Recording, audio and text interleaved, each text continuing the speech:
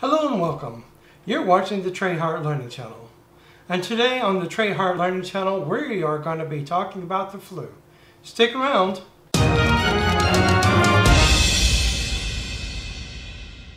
Yes, it's the beginning of November. And when November rolls around, everybody starts talking about the flu. So you will probably notice that your healthcare providers, that nurses, that if you go into a Walgreens, if you go into an HEB or any pharmacy, that they're going to be asking you about the flu vaccine. Well, between November and March the 30th or the beginning of April, this is what happens. Flu season lasts about that long, and so that's what I'm going to be talking about. Now, you may or may not be aware that every year about 500,000 people die as a result of the flu. So this is why that the vaccine and other things are talked about during this time. During this season, people are also affected by the colds. Now, both the cold and the flu are both viruses, and so I'm going to be telling you a little bit about the differences between each. Now, there are many viruses that cause the cold, as there is only one that causes the flu.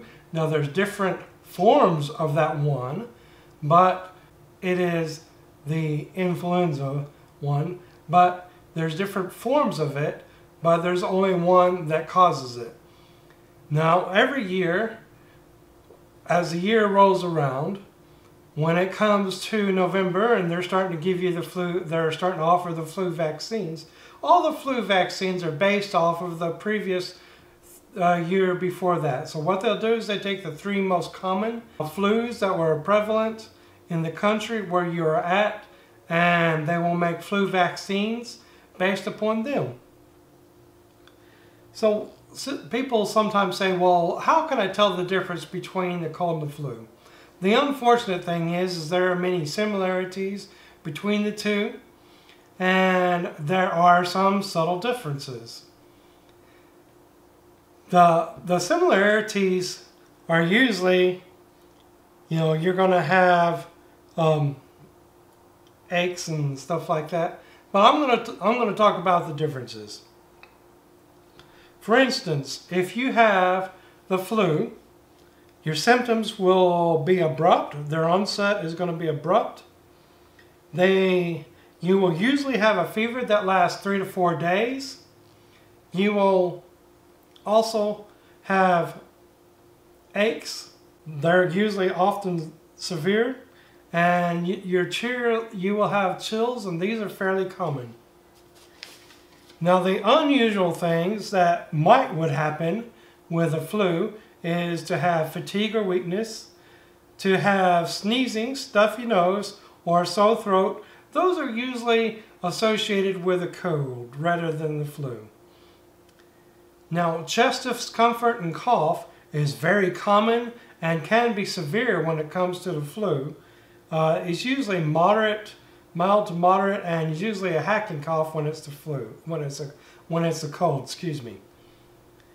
Now, as well, headache is very common when you have the flu, but it's very rare when you have a cold.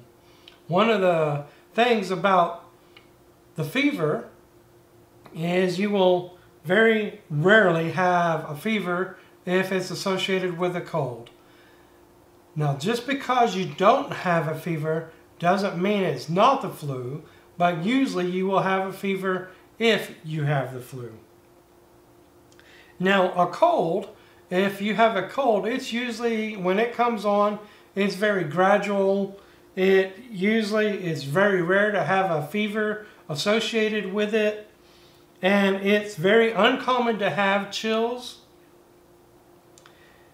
Now, the fatigue and weakness is only sometimes, as well as where, when I was talking about the flu, you will usually or sometimes have it, but it's usually, the cold it's sometimes, but with the flu, it's usual to have the fatigue and weakness. And as I said before, like the sneezing, the stuffy nose, the sore throat, is very common to have with a cold, but is not very common to have those with a flu. As well, it's very rare to have a headache with a cold, as well as where it's very common to have the flu. So the most common flu symptoms are a fever, a cough, a sore throat, a runny and stuffy nose, even though it's not always associated with the flu, muscle or body aches, fatigue, tiredness, and some people may have vomiting or diarrhea. So the CDC recommends that everybody, basically everybody that's 6 months or older, should have the flu vaccine. Now people say, well, does that mean I have to have the flu vaccine? And no, it doesn't mean that you have to have the flu vaccine. But one of the best treatments is to prevent you from having the flu in the first place. Because otherwise what will happen is when you become sick, you have a chance of infecting others that may not have the immune system around you of having the flu. Some people also ask, well, I got the flu vaccine, but I still got the flu last year. And yes, sometimes that happens. Is even though there is only one type of flu, there are several variations of that type of flu. And so it may mean that the flu vaccine that you had didn't cover that variation, even though now when you go get the flu vaccine, it usually covers the 3 most common from the years before. It doesn't mean that that's going to be one of the variations that happens when you get it, but just because you got it doesn't, one of the things that they say is that the flu vaccine will help lessen your symptoms of it. There are people who absolutely should get the flu vaccine. Those are people that have chronic conditions such as asthma, diabetes, heart disease, pregnant women, and young children. They should absolutely get the flu vaccine. And those people, I would advise everybody to get the flu vaccine, but of those that don't fall into those categories, just be aware that the flu may put you out of commission for up to 2 weeks. Be out of commission means that you're not able to go to work, you're not earning a wage for up to 2 weeks. And if you're like me, you can't afford that. Some of the warning signs that might happen, some of the warning signs are like in children. These might be fast breathing or trouble breathing. They might have a bluish skin color, which means they're not getting enough oxygenation. Or they might not be drinking enough fluids, or they might not be waking up or not interacting. Basically, they become lethargic, and some of the other spectrum is that is becoming so irritable that they don't want to be held. And sometimes their symptoms might suddenly improve, but then it worsens and it returns with a fever or cough. And sometimes they'll have a fever or rash. Now in adults, some of these symptoms are similar. They'll have difficulty breathing or shortness of breath. They'll have pain or pressure in the chest or abdomen. They're going to have sudden dizziness, confusion, severe or persistent vomiting, flu symptoms that improve but then return with a fever or worsen with cough. Now all of these symptoms are warning signs of the flu worsening.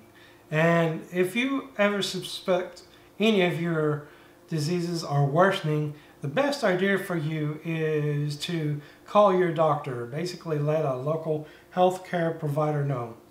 Some of the worrisome signs are being unable to eat, having trouble breathing, having no tears when crying, or if you have a young child, having significantly fewer wet diapers. Some of the ways of preventing the flu, obviously get your flu vaccine. That's one of the best ways of preventing getting your flu. Use good hand hygiene. Basically wash your hands during the flu season. Even though flu is spread by droplets, meaning people coughing, and droplets spread through the air, there is a slight possibility of you getting contamination in your hands. And So you want to use good hand hygiene. And during the flu season, you want to avoid touching areas like your mouth and your eyes. Those are areas that are easy for the flu to get into. So you want to make sure that you have good hand hygiene with that. You want to make sure as well that if you do have the flu, that if you do get the flu, that you stay at home, that you don't go to work, that you don't spread the flu to others. I know a lot of people don't want to miss out on the wages. It's like I said before, you can't afford to miss out on those wages. But it's very important for you not to go to work or not to have that temptation to go to work so that you don't spread the flu to others who might be more susceptible to the severe conditions that could possibly be caused from the flu. One of the things that led to the countries being so concerned about why the flu, what happened to the flu. Now, one of the links I'm going to include below is a link to the flu pandemic of 1918. It's a book, and it talks about, it's a very well written book that talks about the flu pandemic and how it was killing more people then.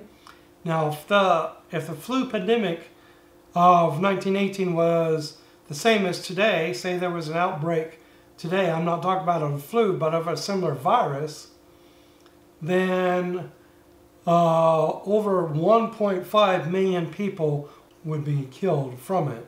So if you was to compare that of today, now we are still talking about 500,000 people that are affected by it, that die from it yearly. So that's still a significant number, but it's not as much as then. So if you're interested in this, I'm going to put a link down below, and you're welcome to read that.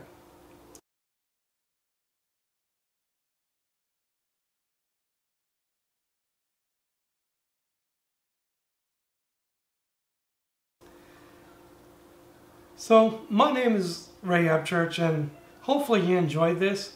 If you like the content, please press the like button. If you're not a current subscriber, please subscribe. And today, as well, I'm going to talk about one other thing. It's unusual for me to talk about other conditions that are not related to heart, but this is a health condition that affects many people throughout the year.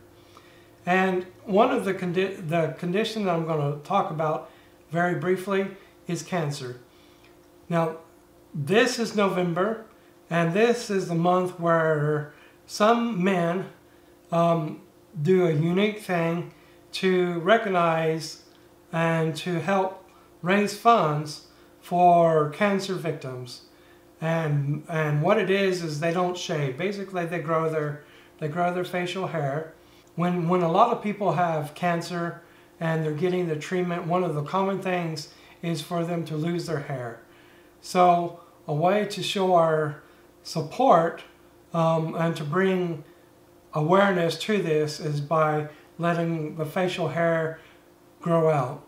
Now, we're not just letting the facial hair grow out. You might notice that I look a bit unshaved, but as part of this, the funds that we save are contributed to cancer awareness programs. Now, one of the cancer awareness programs that I'm going to talk that if you'd like to look up, it's called noshave.org. And in noshave.org, during this month, I don't have an affiliate link to this, and I have no affiliation with noshave.org at all. But during this month, noshave.org brings awareness to cancer, and the money, if you donate in their site, the money goes to the Prevent Cancer Foundation. It goes to the Fight Colorectal Cancer Foundation, and it also goes to St. Jude's Children's Research Hospital. So if you would like to donate to those things, help other people help, then that's one of the things. Now, I have not put a link to that, but the link is no, and it's like a negative mark, and then it's cleanshave.org, and so you can look that up and donate directly to their site. And we'll see during this November how long I last without shaving. I actually like to be clean shaven, and my wife likes it that I'm clean shaven as well. So we'll see how long I last. But if you'd like to donate to this and to donate to cancer awareness, this is a site that you can go to do that. Anyhow, thank you for joining me for this education session, and I will see you next time. Bye.